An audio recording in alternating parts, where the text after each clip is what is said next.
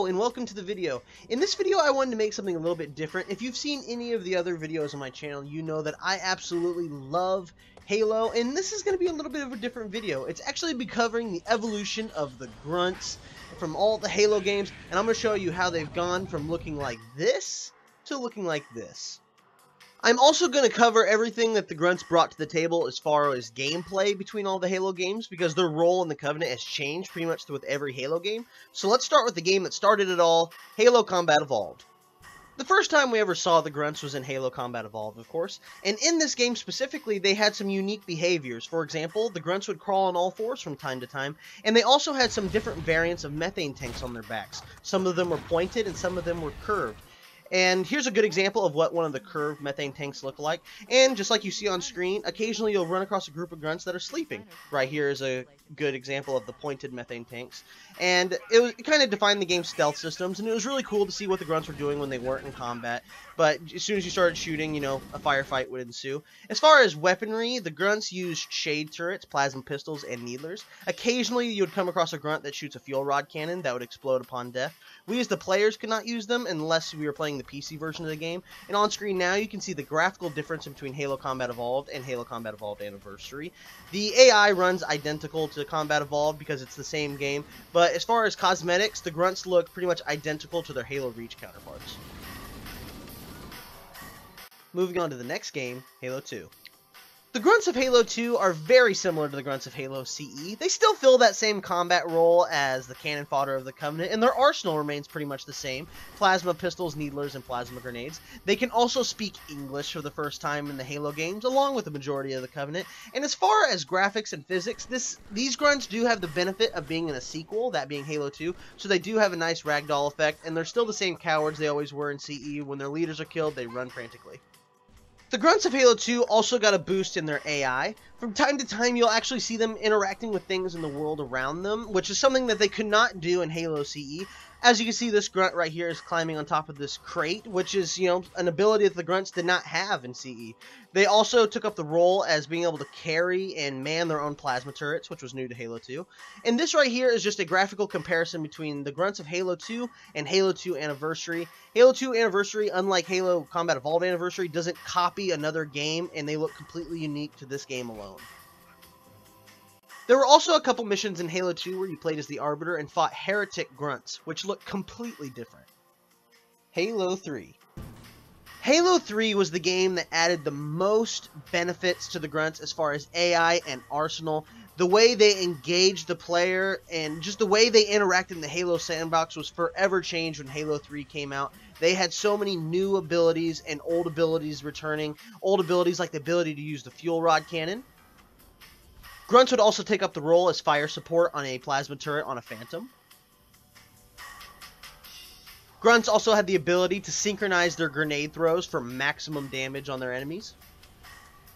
And speaking of plasma grenades, Halo 3 was the game where the Grunts unleashed their new ability, the Suicide Charge.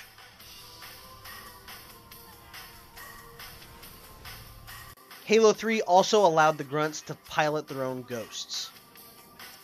The prequel, Halo Reach. The Grunts of Halo Reach still fill the combat role as cannon fodder within the Covenant, as they did in the original Halo trilogy.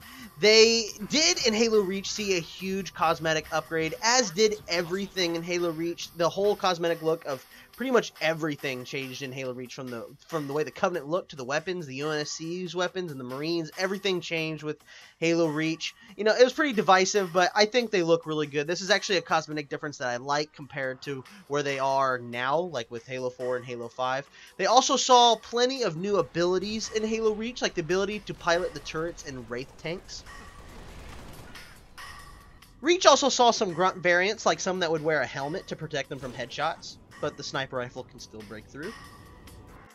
Halo 3 abilities like the plasma grenade Suicide Charge return, except in Halo Reach they seem to do it in a bit higher numbers. Grunts still sleep in Halo Reach, but with the addition of extended assassinations, you can now sneak up and stab them in the face. Halo 4. Halo 4, just like Halo Reach, saw a huge cosmetic difference in the Grunts and the rest of the Covenant. I personally am not a huge fan of the way the Grunts look.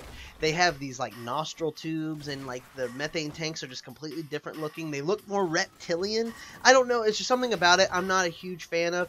Their role in the Covenant is still pretty much identical to the way it was in Halo 1, 2, 3, and Reach. They do see some new variants like the Space Grunt, which can be out in space. He wears a cool little helmet, and you can see his full face like normally you can't do with Grunts in the other Halo games. Their faces are usually covered.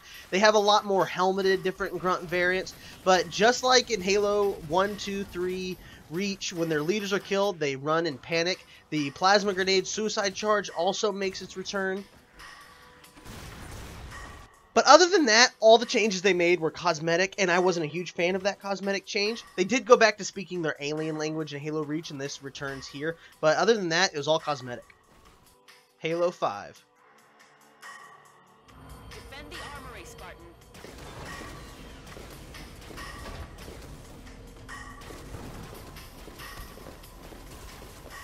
The Grunts of Halo 5 still have that cosmetic look as they did in Halo 4. They pretty much act the same way. They do have these little jump jets they can use to get on top of things. I don't know if it was really a conscious decision to do that as like because it looked cool, or if it was just, you know, they didn't want to have to animate them climbing.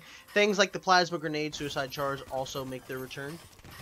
But just like Halo 4, the differences here are all cosmetic. They look and act just like they do in Halo 4. And it seemed like after Halo 4 came out, 343 just doesn't know how to innovate with the Grunts and make them different. They don't give them any new abilities, and that's kind of a shame. But yeah, that's pretty much the entire evolution of the Grunts from when they debuted in 2001 to Halo 5, which came out holiday 2015. I know this is kind of a different video than the videos I normally make, but I really enjoyed making it, and I hope you guys enjoy watching it. If you do like this video and would like me to make more videos like this, you know, let me know in the comments, like, you know, what other topics or species in the Covenant you want me to cover. I might even do other games like Gears of War, like do the Locust. That would be a lot of fun. Like I said, they're pretty different videos. If you guys like it, then I'll keep making more. Just let me know what you guys want to see down in the comments. But that's all I pretty much have for today, and if you like this video, be sure to like it. I do make new weird videos every week, so be sure to subscribe, and I'll catch you guys on the next one. See ya.